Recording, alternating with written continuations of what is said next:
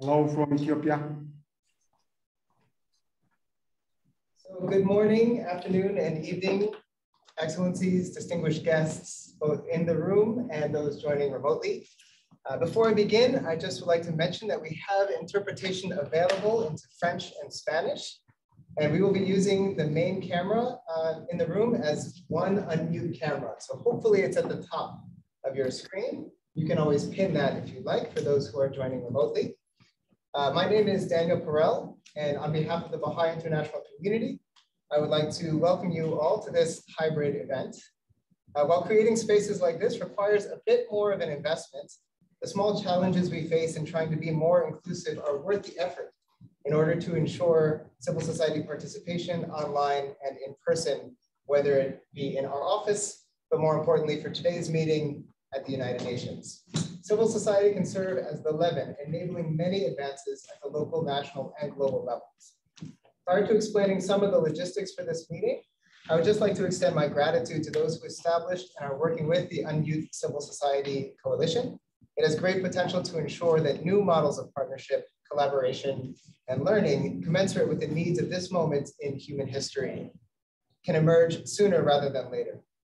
Different social actors must no longer be competing against each other, giving rise to a cycle of adversarialism, but rather recognize that our challenges are shared and our contributions diverse. With inclusive and effective mediums of communication, this reality will become ever clearer and our contributions and action ever easier.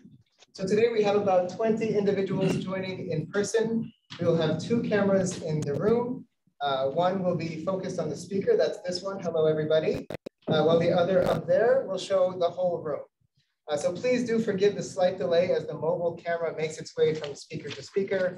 We're still learning about all of these things as well.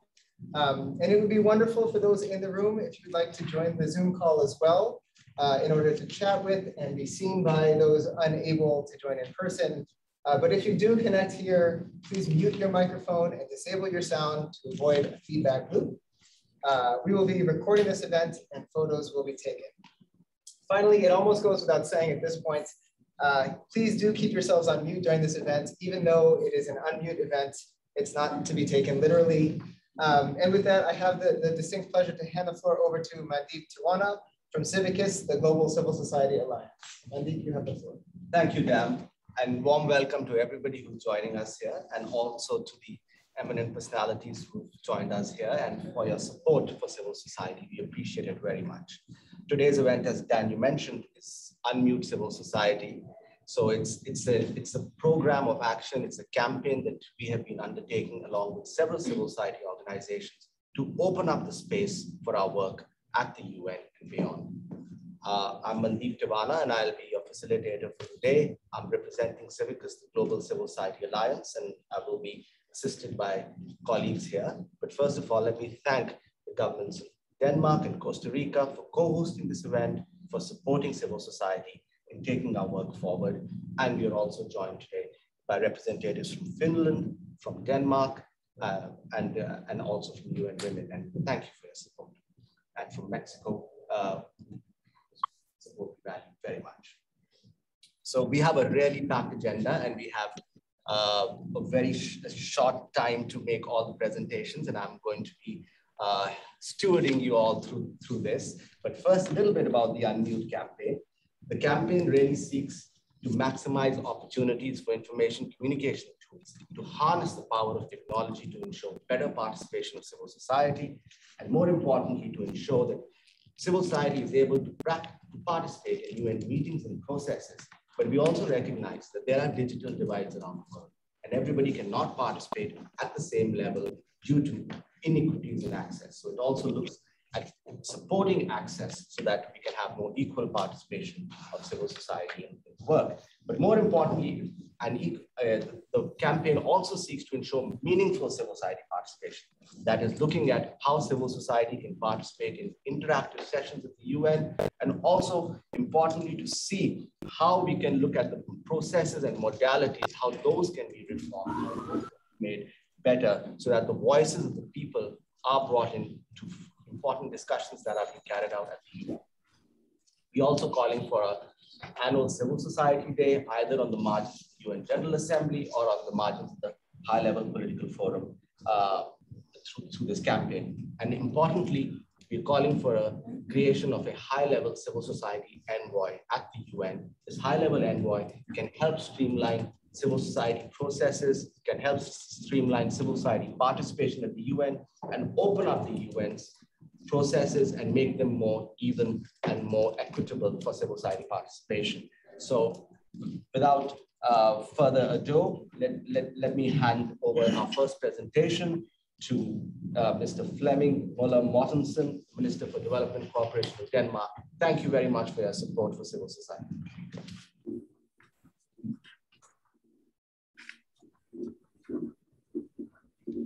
Thank you very much, Deputy Secretary-General, Assistant Secretary-General, Excellencies, distinguished panelists and guests. This is a very important meeting. I'm delighted to kickstart this dialogue on taking forward the UN Youth recommendations. And I'm equally pleased to co-host today's event with His Excellencies Ambassador Christian from Costa Rica. I'm pleased to be here together with you. Me too. Today's dialogue is important. How to create a larger space for meaningful civil society participation, online and in person, now and beyond the pandemic. Digital technologies hold great potential.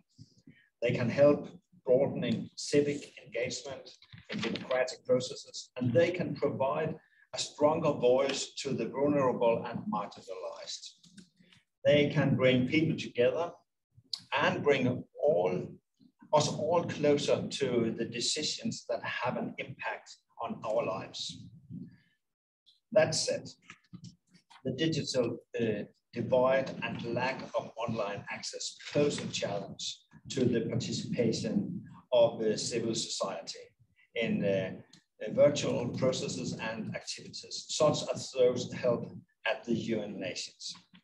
This reinforces the global trends of lacking respect for human rights and shrinking civic space, both offline and online, that we unfortunately are witnessing. The pandemic has only worsened these trends.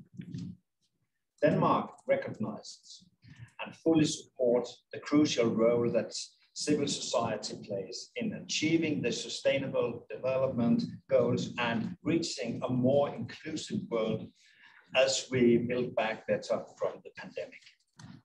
We need to protect, promote, and allow civil society to participate in a meaningful way, because we know that inclusive processes lead to results in better and better outcomes. Together with good colleagues from Costa Rica and civil society organizations, we are delighted to have brought forward concrete recommendations to UN Youth civil society. There's an urgent need for ensuring that nobody is muted, excluded, or sidelined. Denmark stands strong with partners and civil society in ensuring that no one and no voice is left behind. We must continue working together to deliver on this promise. Now more than ever, we need to stand up for human rights, democracy, and the rule of law. It is it's vital that we cooperate to ensure a responsible, secure, and democratic technology future. Denmark is ready to do its part. One example of is our Tech to Democracy initiative. It seeks to bring states, tech industry representatives, multilateral organizations, and civil society organizations together to find joint solutions and make digital technology support democracy and human rights. This includes protecting civic space online and promoting civic engagement in democratic processes. It includes using digital technologies to enhance the digital resilience of civil society. The initiative aims to involve the tech industries to seek ways of carrying forward the recommendations to UN civil society dialogue that Denmark and Costa Rica handed over to the UN Secretary-General in May this year. Civil society needs to be unused in order to be included. I hope we can use this platform today to have an open discussion, share experiences, and discuss our next steps and share commitments in this space. With this, I look forward to hearing from all of you in your inspiring speakers and talks. This is what I'm going to say now. I really thank you for your attention. Thank you. Thank you, Minister Mortensen, for that inspiring speech. No one should be muted or excluded. And that is a really important message that I think we need to take forward, and how through technology we can make space for those who are excluded, those who are vulnerable, those who are marginalized. I'm now going to hand over the floor to Mr. Guillermet-Fernández, the Vice Minister for Multilateral Affairs in Costa Rica. Thank you very much for your support for civil society. Thank you very much. And let me start saying that it's always a pleasure to come in a space where you know that you're going to find only friends. If I don't meet all of you, I feel like I'm going to have new friends here. And this is something wonderful to start a day. Dear Flemming, my new friend, Asa, Mandeep, my colleague from Mexico, and all the high representatives and from the member states, representatives from international organizations and civil society. It's with a great pleasure and enthusiasm that I'm delivering on behalf of Costa Rica these opening remarks with the aim of keeping this momentum, the momentum that started already 1 year ago with the first UN Mute event, but also to show upfront and without hesitation our highest support to the contributions that civil society make to our work as states and as the United Nations. The civil society represents much more than a partner in decision-making and implementations. They are the ears and eyes of the ground, the watchdogs of public and private action, and ultimately architects of the future they demand. Since the creation of United Nations, civil society organizations have been in our tape, bringing ideas, correcting mistakes, with more and less visibility, with more or less voice, with more or less entitlement. But they have always been challenging the United Nations and member states to be our best face and to place human rights and global commons at the center of decision-making and program. Costa Rica, as Denmark, believes it is now time for governments to recognize that we haven't sent the good table for them and to demonstrate commitment to this issue. COVID-19 has made clear that no challenge faced by our human family can overcome without the participation of all actors, not the least civil society. Progress will be constrained in rolling out the Sustainable Development Goals, the Paris Agreement on Human Rights, if local and international civil society organizations are not involved directly, including organizations for women, girls, and scholars. Civil society, including academia, can, for instance, help to advance the 2030 agenda simply by bolstering the case for science. However, civil space around the world remains highly constrained. CIVICUS monitored statistics reveal that 87% of the world's populations live in countries with adverse civic space conditions. The absence of civil space robs the ability of most people to shape the decisions that impact their lives and undermines progress in Agenda 2030 commitments. The United Nations can and should live up to these aspirations. Participatory democracy must be the cornerstone of UN efforts towards a future networked and inclusive multilateralism where different actors and constituencies play a greater role in delivering global public goods. This will in turn contribute to rebuild trust between people and government, beginning with the United Nations. Costa Rica strongly believes that the UN has a space for improving its linkage with civil society organizations, creating opportunities for them to engage in meaningful consultations processes and formalizing their engagement through a system-wide approach across pillars and organs. This is the way we did not hesitate in engaging with the government of Denmark and civil society organizations themselves to produce a paper with concrete recommendations that could help spur our common efforts, support the Secretary-General leadership, particularly under the call for action for human rights, and to demonstrate political will and commitment for the benefit of civil space.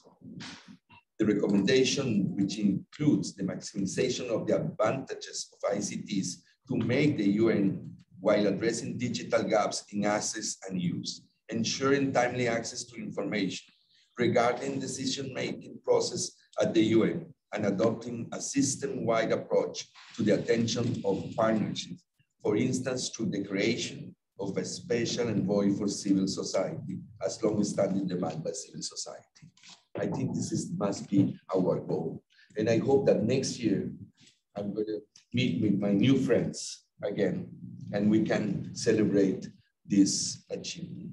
Costa Rica will continue in its own efforts with Denmark and with all those friends, and believe it is time that member states join hands and speak upfront for civil space. It is crucial that the UN respond to the new generations who are engaging and working on issues of social justice and equality.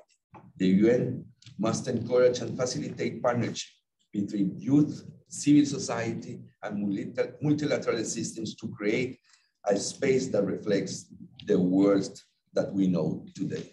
Thank you very much. Thank you, Vice Minister. You are referencing of the watchdog role of civil society, which is the reason why civic space often gets threatened, is a really important point. And also, thank you for your support for the Special Envoy for Civil Society. The Secretary-General's Common Agenda report recognizes that call for civil society, but we have work to do to make it a reality. Thank you very much.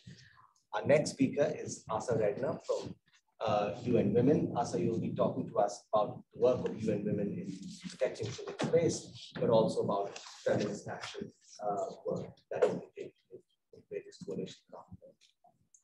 Thank you so much, Mandeep, CIVICUS, and everybody here, Denmark, Costa Rica, Mexico, and also Finland, I'll come back to, because we've been working very closely together on some initiatives recently, which are relevant to what we're talking about. And most of all, hello, good morning, good afternoon, evening to all the friends here with us representing civil society.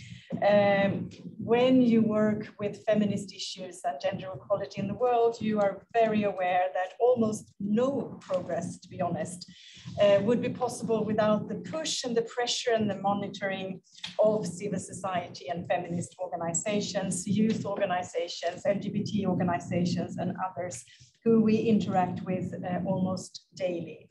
And as we all know, we have at least 18 months behind us where we've been doing online dialogues and sessions almost exclusively.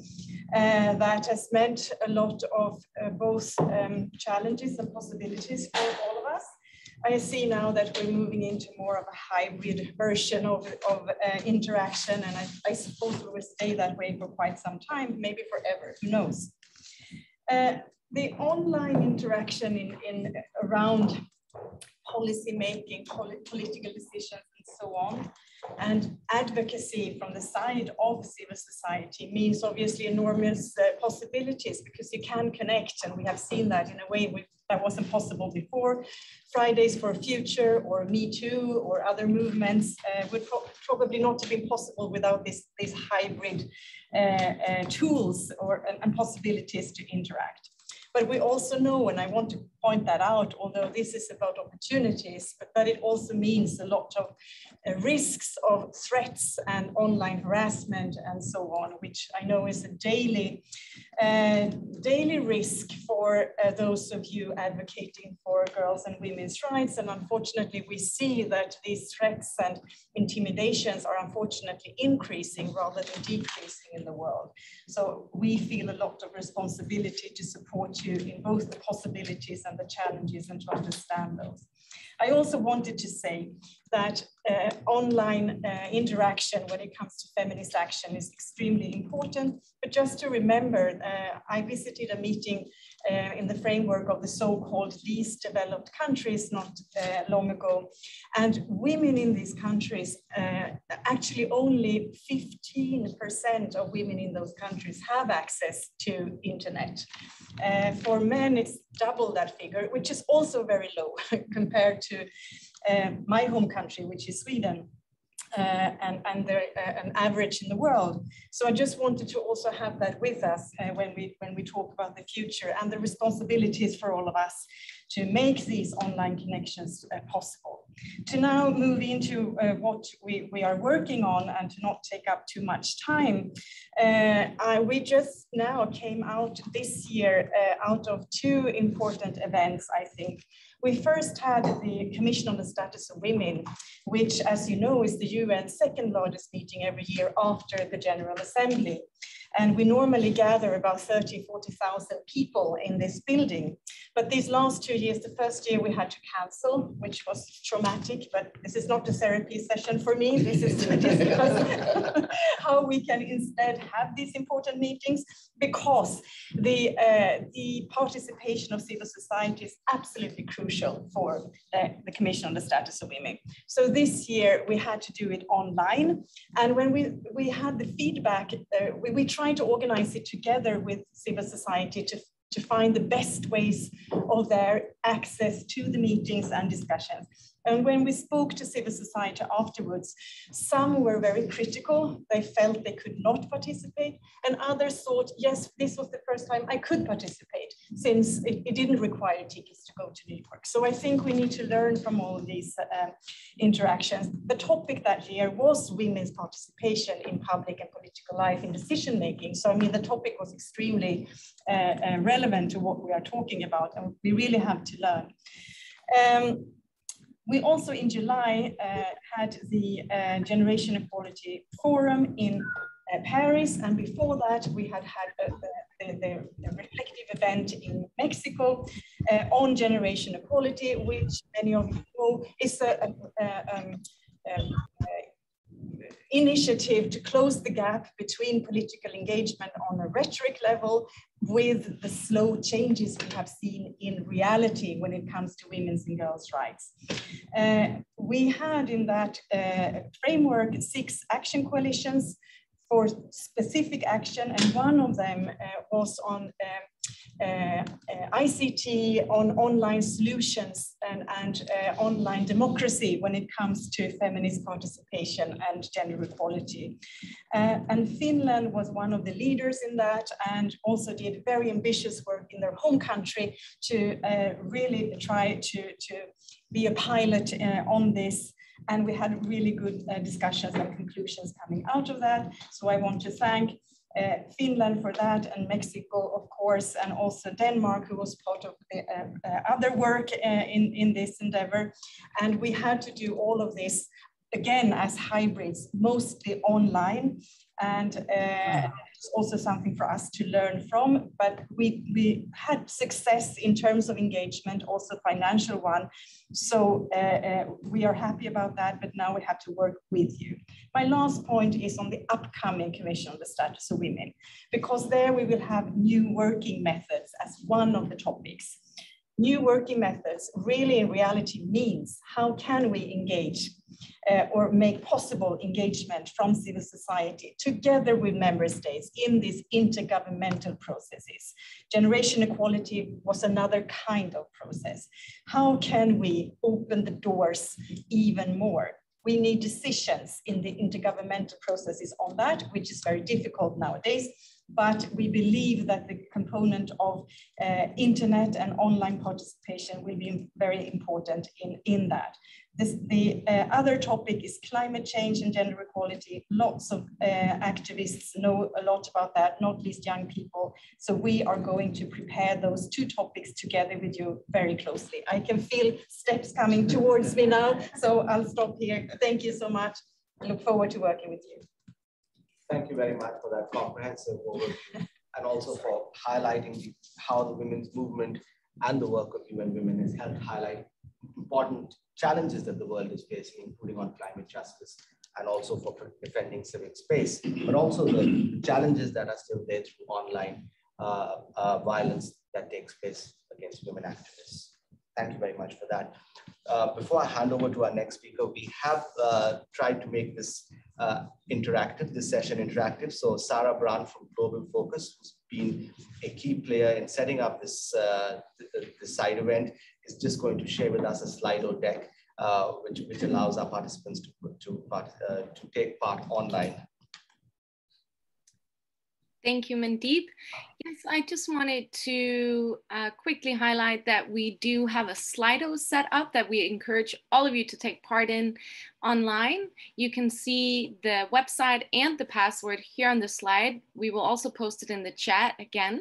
And the questions are, how inclusive have you found the online processes at UN meetings you have attended in the past year?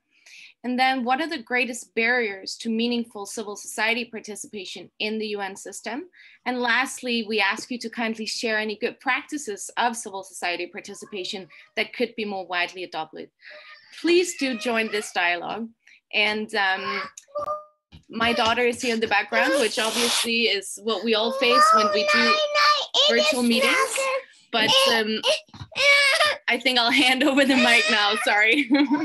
Going on. That is the most amazing sound, Sarah. So, thank you very much for taking us through this. Our next speaker is Ms. Pekka Haavisto, Minister for Foreign Affairs, Finland. Thank you very much for joining us. Thank you, Chair, and great to be online with you, and thanking, of course, both Costa Rica and Denmark for hosting this and arranging this roundtable. And I think this is a very good break for all those bilateral and other meetings during this UN week here in New York. And of course, from the Finnish perspective and from our point of view, both UN and our respective countries benefit of the active role and even critical role of the civil society. It's part of the democracy, and that role has to be respected in all democracies.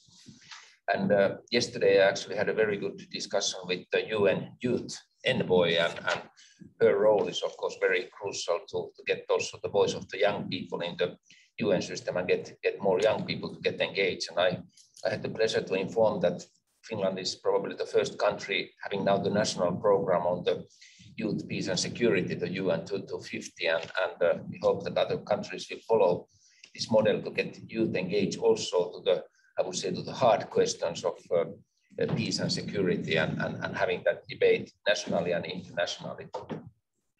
And we also discussed actually with the UN Youth Envoy about the youth participation in the coming COP26 in Glasgow. We have in Finland a tradition that we have youth and NGO representatives in our official delegations when participating, for example, the climate talks. And again, I know that many countries have the similar model, but it's very important that these young people can then interlink among themselves prior to the COP26 and probably after that and so forth.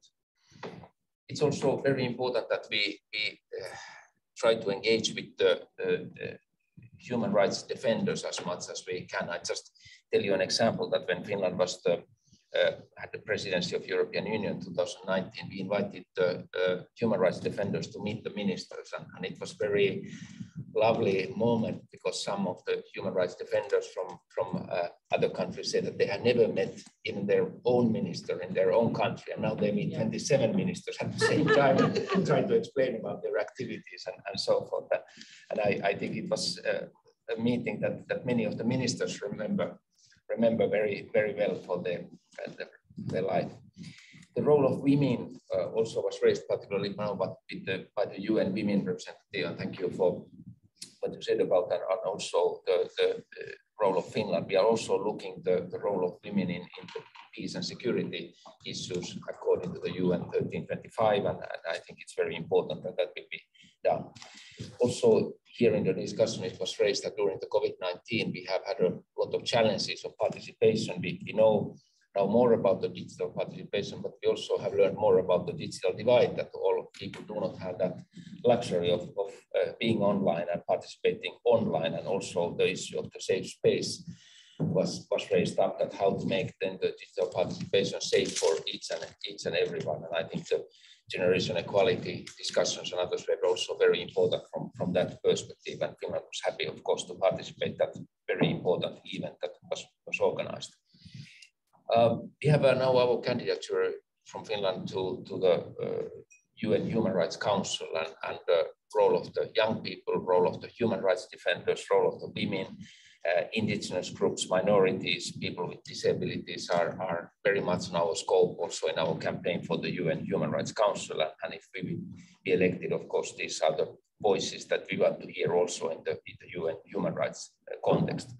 Maybe finally, I want to tell a story. Fridays for Future have been mentioned, and we had our national election spring 2019, and all the young people of Fridays were surrounding the Parliament House and, you know, stopping the parliamentarians, and these people had a lot of influence actually to our government program, that the environmental and climate issues were taken so seriously by all the political parties in Finland. And I always remember when I stopped some of these young people and asking that, what are your teachers saying that you are here every Friday and you are not in school? And then they told that, you know, in the classroom, they said you shouldn't be away from the school, but behind the corner they are having fun.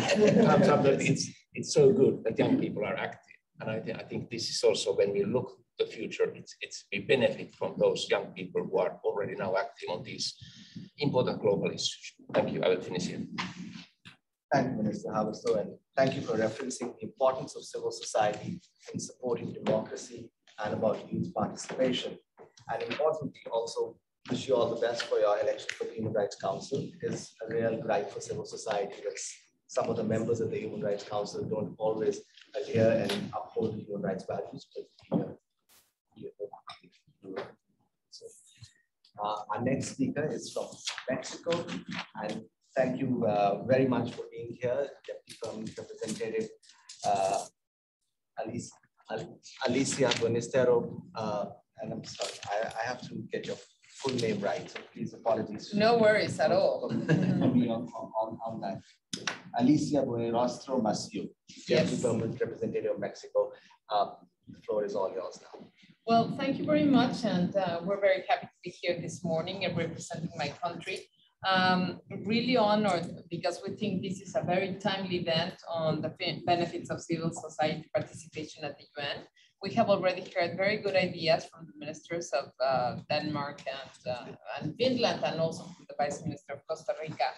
And Mexico has always been, and more than always, I would say that for the past 30 years, 40 years, we've been very active supporting NGO, civil society participation at the United Nations. And we think this is a very important thing.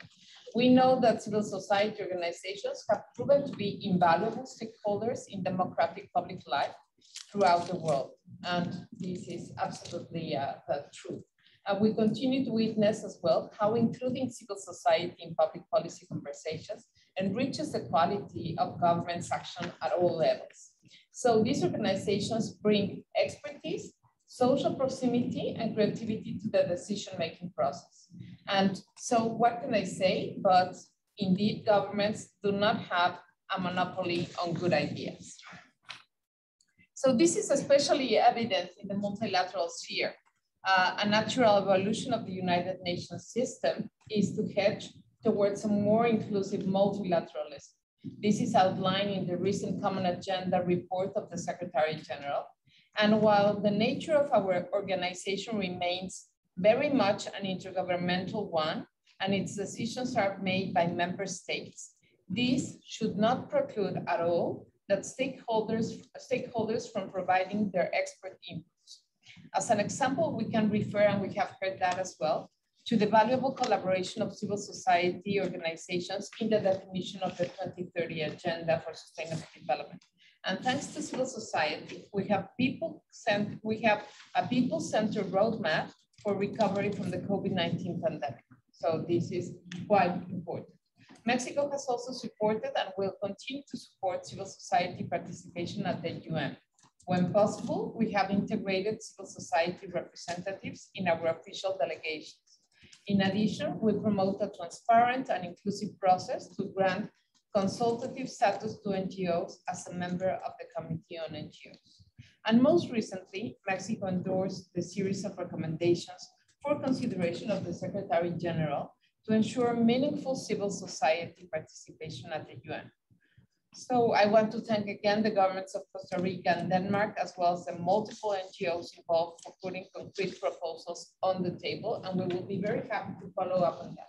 I would just like to end saying that Mexico right now is a non-permanent member of the Security Council, and that along with Ireland, we are co-chairs of the expert groups of the informal expert group on women, peace and security. And we have already agreed, and that is our commitment, to have many women as briefers as possible in all the events during the month of November, when Mexico will be presiding over the presidency of the Security Council. And of course, to bring everybody who is an expert and who can make a difference as a briefer at the UN Security Council during that month. And we have a tripartite commitment from Ireland, Kenya, and Mexico to do exactly the same thing. Ireland is right now the president of the Security Council. They have included many women, I think as many as we have seen before, as briefers in all their events during the month of September. And we look forward to doing the same during the months of October and November. So thank you very much. Thank you very much. And thank you for referencing the important role of civil society in policy making, and also for the commitment to include civil society in official delegations. This is a long-standing demand of civil society to be part of official delegations and to help show that all country reports are then taking a comprehensive perspective. So absolutely. We appreciate that and look forward to your presidency of the Security Council. As you know, civil society organizations help uncover information about violations of rights which happen to be in conflict. And absolutely. Sure. Thank you very much. On the contrary.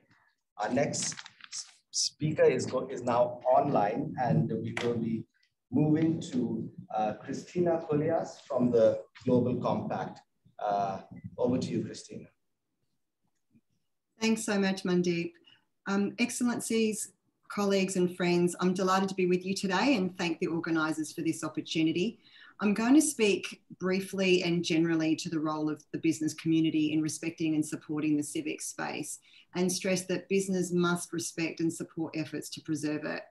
If we look at reports from organisations including CIVICUS, the Committee to Protect Journalists, Global Witness and others, there are increasing accounts of the role of business in causing and contributing to rights violations, whether this is through authorised land acquisition without the informed consent of Indigenous communities, or abusing the power of technology to suppress public participation.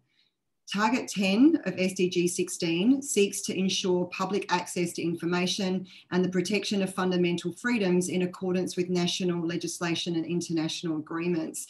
And to be sure, at the heart of this target is the call for state and non-state actors to respect and support the civic space, which comprises of journalists, environmental and human rights defenders, trade unionists and others who serve as critical sources in identifying corruption, disinformation, environmental degradation, and human and labour rights violations. And to be sure, business invested in the security and stability of the civic space as it serves as a clarion call or a canary in the coal mine, if you will, to any abuses. Business can and must pay special attention to the civic or the shared space, a publication commissioned by the Business and Human Rights Resource Centre and the International Service for Human Rights, which is titled Shared Space Under Pressure, Business Support for Civic Freedoms and Human Rights Defenders, guides businesses in understanding what role they can play to respect and support accountable governance, rule of law, and civic freedoms, and ultimately contribute to the achievement of Target 1610.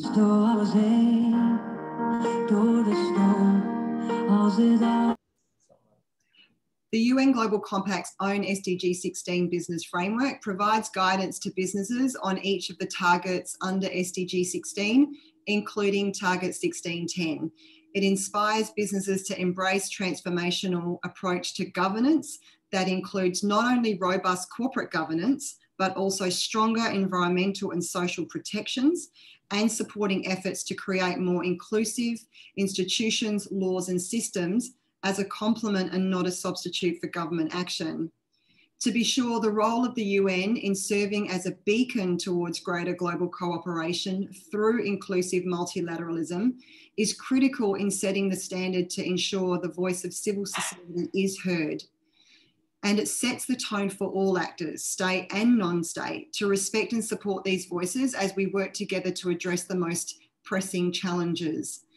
This is especially important as we see so many of these voices being suppressed in many parts of the world. We look forward to continuing the conversation on how business can support efforts to strengthen the voice of civil society within the UN and within public and private institutions. Thanks so much. Thank you so much, Christina. As you can see, that was music to our ears. Yes, it was. This is going to use its influence to protect democratic values and speak up for those activists who are under threat and speak truth to power. So welcome to the club. Thank you. We are now going to move to the civil society segment, and we have a number of eminent civil society activists from around the world who are going to be sharing their views on what practical steps the UN and governments can take to enhance civil society space at the UN and beyond. So our first speaker needs no introduction. She's Julia Sanchez, who's the Secretary-General of ActionAid International. Over to you, Julia. Thank you so much, Mandeep, and good afternoon, good evening, good morning to everybody. It's a real pleasure to be in this space. As many said, it's refreshing to be in a space where there's a lot of connection and like-mindedness, but it's also a little dangerous because we know that outside there's still so much difficulty with accepting and engaging with the issue of the need for greater civic space and to protect civic space, but great to be here with all of you. I was going to just very quickly highlight some of the things first that have been mentioned by others as to what we're concerned about from ActionAid, and by the way, I'm also the chair of CIVICUS, so very much following this issue through the great work that CIVICUS does. But the attacks on frontline activists and human rights defenders, as some of you have alluded to, is continuing. It's increasing, and so the civic space continues to shrink, despite some commitments from many of you in this room and others to addressing this issue. So that is concerning us enormously. We see increased detention of protesters and excessive use of force against them across the world, including in Canada, where I'm originally from. Usually I am there, I'm not there today. And so that is, excessively worrying. As ActionAid, we are quite a progressive, bold organization in the sector. And over the last 12 months, I believe we've had 4 of our chairs of our national boards, national ActionAids, put in prison for trumped up charges in the context of democratic transitions or other processes. So it's very, very alarming. And the pandemic, of course, has served as a perfect excuse to restrict democratic activities even more. And this is something that we're watching and concerned with, and linked to the issue around disinformation, manipulation of information, reduced access to sources of information is quite tied to that COVID environment. So what practical steps do we think can be undertaken. I'm going to divide my quick comments into two groups. First, governments, steps that governments can take, and then the UN as a multilateral body. So I want to emphasize again the need to protect civil society and human rights defenders from reprisals and shrinking civic space. There is, of course, and some of you have alluded to it, representative from Mexico talked about it, and others, of the importance of bringing civil society voices when we're crafting solutions to the great challenges that we face as humanity. But there's also this need to make sure that there are civil society voices in the room that are reminding us constantly, because of the work that they do on the ground, of the fate of so many human rights defenders across the world, women rights defenders, lands rights defenders, indigenous rights defenders. It really is, journalists, of course, was mentioned, quite alarming. So I think it's also incumbent on us as civil society to make sure that we're there speaking to that and shining a light to those issues. At ActionAid, we've committed to shift our focus towards being more an organization that facilitates, supports, and enables social movements to change the world. And those social movements are led by precisely these people that are under threat. So we feel it's our responsibility to be shining a light on that. So member states also need to consider increasing the representation of civil society in their countries and democratic processes, and that be reflected in multilateral bodies. So many of you have spoken some initiatives that you are taking, and we applaud. And again, we're with a group of people who are taking, who are ahead of the game and taking initiatives in this regard. I want to mention one and acknowledge the Danish government that is represented in the room. We feel you led by example recently by providing space to civil society in key UN spaces this year, including voices of civil society and activists when Denmark produced its voluntary national review, presented its Danish voluntary national review. So that is the kind of example that can inspire, hopefully, others. And we need to make sure that others who are not yet going in that direction are encouraged to do so. The other point I would mention is around information and access to information. So state surveillance of data collection activities. During COVID, this has taken another dimension and something that we're worried about. So states and governments need to guarantee online freedom of expression while safeguarding rights to accurate information, privacy, and security, and to enable reliable and unfettered access to internet to their populations. What we could see in the multilateral space, of course, we have been advocating as CIVICUS and as ActionAid and hundreds of civil society groups for this special envoy for civil society. I think it was the Danish representative just now spoke about, or was it the Finnish? Probably it was the Finnish, spoke about their positive experience meeting the youth envoy. And that is a great example, but we need to do more.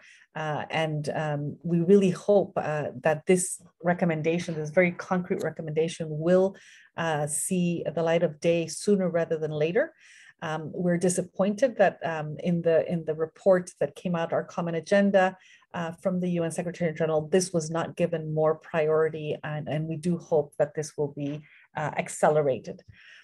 Finally, around meaningful participation, yes, of civil society groups that are involved and engaged with key issues around our common agendas and UN priorities, but also to ensure that meaningful participation includes frontline activists, not just formal civil society groups, and that we're working, and it's not easy, and we need to work together to make sure that the voices of those frontline activists that are under attack are heard in these multilateral spaces.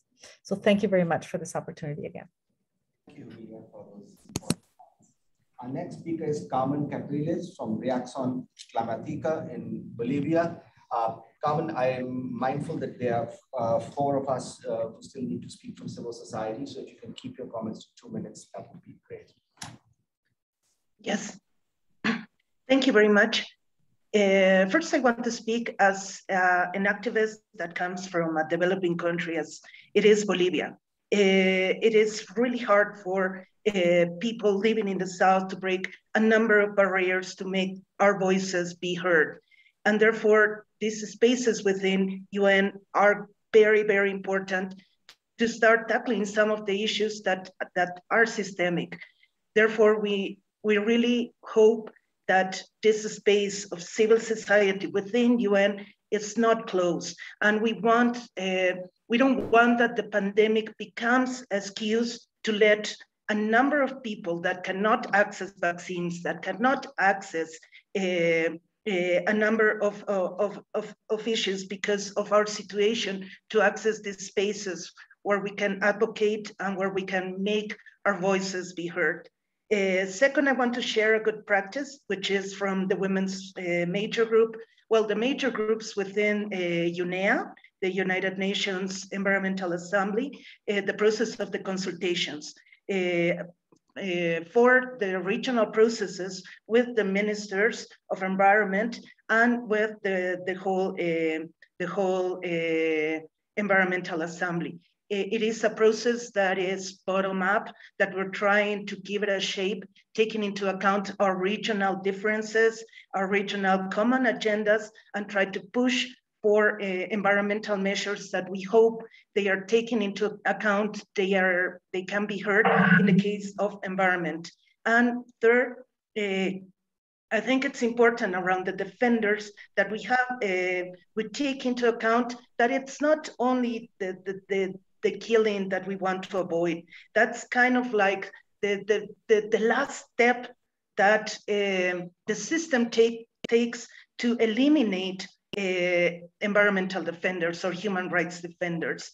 And with the 100 voices that have been shot, that have been killed in the last year, that were fighting for environment, that were fighting for human rights, we have thousands of voices that are still shout because there are totalitarian governments, because extractivism is growing, because inequality is growing, and the pandemic is becoming also an excuse to shut up these voices. So that's why it's important to have these spaces to talk about the defenders, to talk about what's going on in the front lines, to talk about what this fight is for. And it's for nature, it's for environment, it's for the basic things that probably do not have a price on Wall Street, but are still important because those ecosystems that are being destroyed, like the Amazon that's burning, they are the ones that are going to give us the healthy environment that we want and the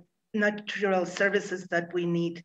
So I think it's something to take into account. And to conclude, I think it's important to recognize the big step that Latin America has taken in order to approve the Escazú agreement, to promote access to information, access to justice, and access to participation, and to take into account the vulnerable groups and the defenders. And we hope that in the next year, when we have the first COP, we have not only the 11 countries that have already ratified this Escazú agreement, but more. Among them, there is Costa Rica. So it's an invitation, and we hope that this process can really change the balance again. Thank you very much. And also, I'm totally new to this. This is my first time addressing. I believe it's the United Nations. And civil society organizations. My name is Kathleen. And we have very short period of time. If you would just type your comments in the chat, we can certainly read them out and take them into account. Would that be okay? Because we have another speaker in Becky Mele from the Philippine Rural Reconstruction Movement and the Coalition for the UN We Need, who is due to speak. So if we were to give you space, then we would have to take away her space. So kindly bear with us and just do type your comments here and I will read them out. Over to you, Becky. Thank you, Mandeep. Sorry, it took time for me to unmute. Good morning, good afternoon, good evening, everyone. Thank you for inviting me to speak in this very important event. Thank you to the governments of Denmark, Costa Rica, Mexico, and Finland, and the UN Women for supporting civil society calls for greater participation at the United Nations. The Asia-Pacific region, where I come from, was the first to establish the first CSO engagement mechanism on the SDGs. As a prelude to the Asia-Pacific Forum on Sustainable Development that happens in March in Bangkok, we as CSO since 2015 had our own two-day forum taking stock of the issues that were crucial to the progress of the SDGs. We were clear about our framework and our participation and engagement, and we achieved unity in our analysis of the situation surrounding Agenda 2030, while we continue to point out the systemic issues and the barriers that would hinder the fulfillment of the SDGs and Agenda 2030. We also want to share our best practices. So I'm very happy now that the major groups and other stakeholders coordinating mechanisms at the regional level and at the global level have been formed and are now being strengthened. So let us make all these processes very robust. No? So I would like to reiterate the call for a CSO envoy at the United Nations. I am also disappointed, like my colleagues at the campaign for the UN We Need C4UN, that this has been somehow part in the report of the Secretary-General. But I think it's very important also that we need to review the engagement of CSOs across all UN agencies, because there are some areas in the UN where CSOs are given a lot of time. For example, in Geneva, in the processes of the OHCHR, and probably also in the UNGA, as shared earlier by Carmen. So let us find where we can start, our participation to be more robust, not only within the UN, but also in engaging our own governments. In the Philippines, we have always, for the last so many years, since the start of all the summits before 1992, before even the UNCED was actually agreed upon, we insisted on our own participation with government. So we engaged government to the point that they had to include us in their delegations. So we have official voices as well. And those spaces that we carve are very important, because at this time when COVID has hit us and everything is, on a downward spiral, I think there is no way but up for us, I'm a very optimistic person. And I'd like to reimagine the future, the immediate future, where we can actually harness our own power to rebuild at our own locations and our own communities, and still bring these experiences and wisdom to the United Nations. Thank you very much. Thank you, Becky.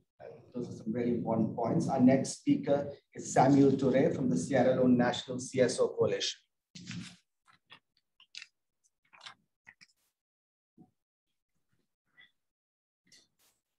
Thank you very much, Mr. Speaker. Thank you so much.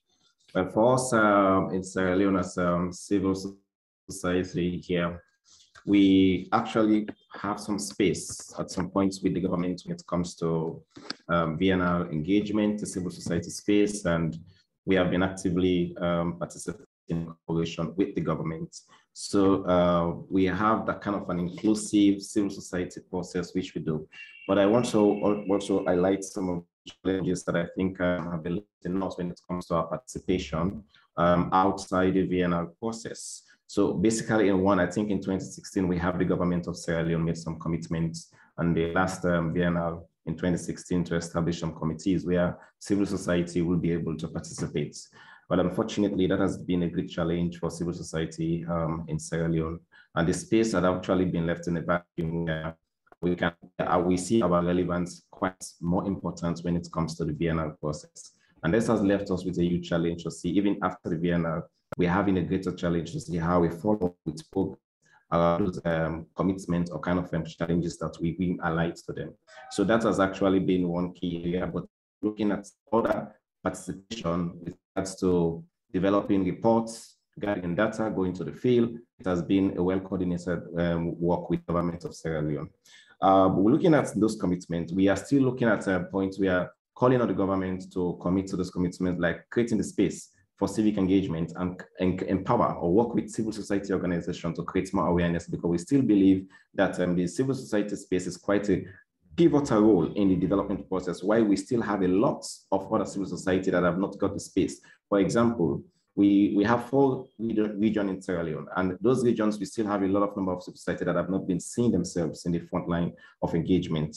We still have a lot of civil society who actually in the first place have never had the platform to engage in the government. So we still lack the inequality gap, and the digital space is a big challenge for civil society.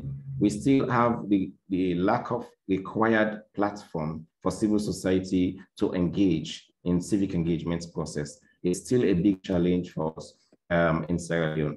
We're looking at the participation of civil society in key decision-making process with government. That has also been a key challenge for us in Sierra Leone. We still think that the government needs to look into some of these challenges, because we've been crying for too long, but it has not been, we have not been heard at the moment. And we're looking at the aspect of empowering or promoting digital technology at the moment, which we think could be of great support. For just a minute, we are out of time, but we have one more speaker. So if those who are online don't mind, if we could extend by perhaps a maximum of I can hear you properly, please. Minutes, and of course those who have to leave, that's absolutely fine. So apologies for that interruption, but Samuel, please go on. Okay, thank you so much. So we as civil society envision a quiet civic participation, which we want the government to create the platform for civil society to engage and handle issues of quite important that matters to the states.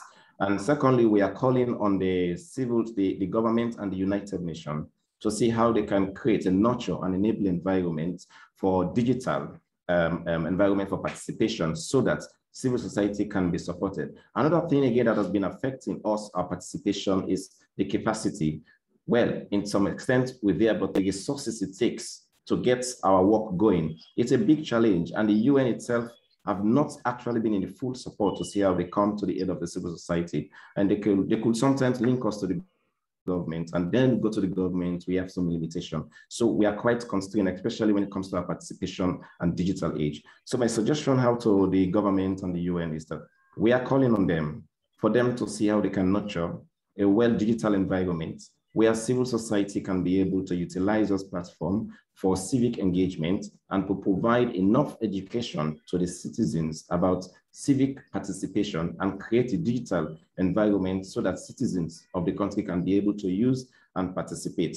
But at the same time, in my closing statement, we still want to remind government from the 2016 VNR that we are still waiting for their commitment for civil society participation to some committees in terms of decision making, so that we can be able to follow up progress and take action where the case may be. Thank you so much for the opportunity.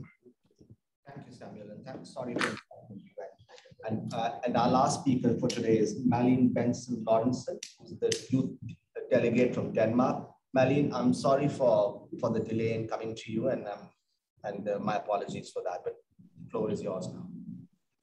No worries, and thank you for the word. And thank you for this great and interesting talk today. Let me just start out by acknowledging Kathleen, who wanted to speak up before. It's so awesome to see that someone is so passionate that you just have to talk about what is important to you. So unfortunately, the schedule today is a little bit tight, and I'll try to be quick. As a youth delegate to the UN, I will be talking mostly about inclusion of young people, but I believe many of the issues and solutions are quite related. The biggest problem I have found as a youth delegate has been the fact that, or just in general for young people to be involved, is that the UN system is beyond complex. So to take part at the UN, even if you have an invitation to do so, it requires an immense amount of resources. And having been a youth delegate for 2 years now, there's still so many things that I'm only just learning or still have to learn. And if we're being real, most young people, and I think even most civil society organizations, do not have that kind of time or resources to figure out a system, and even less so to actually figure out how to do advocacy at that level. So to me, this is an indicator that either the participation channels have to be simplified, or the UN and member states will have to be the ones to reduce the complexity for us and to be more proactive in inviting us into more contexts. One way would be, at least for the UN to do this, is to include civil society and young people in meetings during the planning of forums and meetings. I believe the Unmute campaign is a result of not being asked how inclusion is meaningful to civil society. And my colleagues and I shouldn't have to spend our time after each forum to send in comments and suggestions of improvement that could have been included in the event that we just spent days or even sometimes weeks of our volunteer time to take part in. Another thing is that the amount of real dialogue during UN meetings, I think we all know, are quite limited. And as the in-between of the meetings and the chances of networking has disappeared with COVID, it has become increasingly difficult for us to actually have an impact or even to simply connect with someone. I really want to encourage us all to plan meetings really prioritizing interaction and real dialogue, as well as planning meetings focused specifically on networking. My last point, I also just want to point out what has already been mentioned also by the Unmute campaign, is to utilize national, regional UN offices in order to combat technological inequalities in taking part. And as long as we don't do that, I don't believe we will have a broad and inclusive engagement of young people or civil society. So finishing off, I simply want to stress that we need to move our focus away from the number of participants onto focusing on the number of young voices heard. Thank you. Thank you very much, Marlene, for those excellent points. And it's my duty now to do a wrap up. But first of all, I want to thank all the delegates who came here physically to our offices of the Baha'i international community. And Dan, thank you very much to the Baha'i international community for being the gracious host. My last order of business for today is to give the floor to Ollie Henman from Action for Sustainable Development, who has played a key role in the organization of this event. Oh, thank you so much, Mandeep. It's very kind of you to give the time. I know that we are very, very limited. And I just want to quickly respond to some of the things that we've seen in the chat. And thank you so much to everyone who's been able to join today. We know that it's not perfect doing things in this format. And I know there's a lot of questions in the chat asking for more time for us to be able to hear more voices. And we recognize that we are all learning and developing ways to try to capture those views as broadly as we can. As we mentioned earlier, we have had the Slido poll open, and that will stay open for another week. And so that's another way to gather views. We know that we've had approximately 200 people on the call today, which is a great sign to see how so many civil society colleagues from all around the world really do care strongly about these key issues. And we really recognize the support that we've seen from key governments from Denmark, from Costa Rica, from Mexico, from Finland, and from many others who signed those recommendations. And from the Action for Sustainable Development side, I'd also like to thank all of our colleagues across the civil society networks that have already been mentioned. And we really look forward to continuing to work with you to keep up the pressure now as part of the next steps at the UN. Thank you.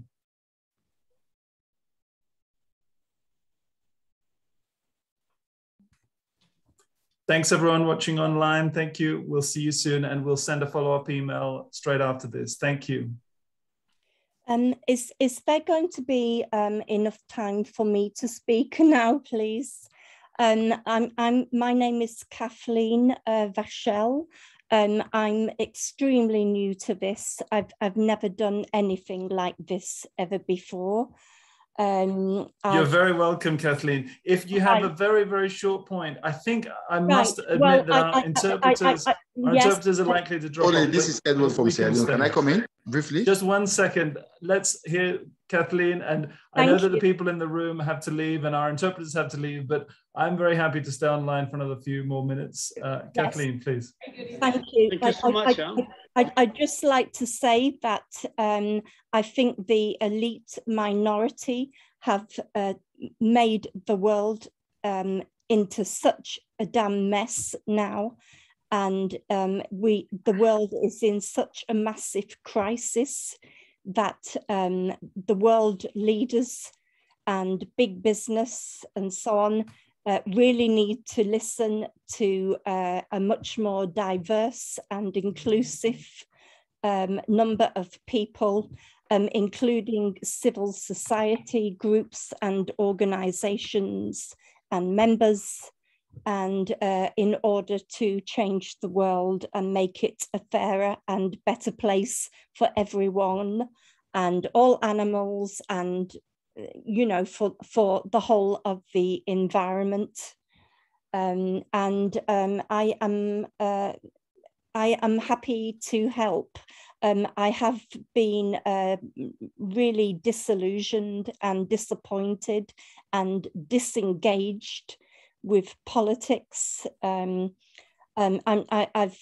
been sick to death of it, quite frankly.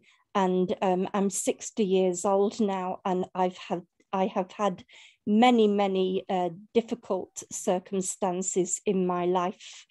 And also I've been I've been on a journey recently and periodically during the past 2 decades, and I have been learning about human rights and social issues, as well as having a lot of life experience of many difficulties. Thank you. Thank you for your interest in me. Thank you so much. And welcome to this gathering and to future network meetings like this. I think that's exactly those are some of the kinds of issues that many people on this call are grappling with in so many different countries and so many different contexts. It's always a challenge for us within an hour to try to have every voice heard. But just to reassure people again, I see the questions in the chat. The Slido is still open, and we'll make sure to gather all those views for the coming week. We'll also make sure to send a follow-up email with links to the video recordings for those who would like to watch the video again. We'll make sure that we gather all the views through the Slido, and we will be sharing those directly with the ministers who you heard speaking today. We've had assurances from the various embassies that they would welcome those views. And as we know, there will be further follow-up discussions with the governments that you've heard from today. So this is not the end of the conversation. Don't feel that you have to have your voice today, but we really welcome all of your inputs, and please continue to send those through the Slido or by email.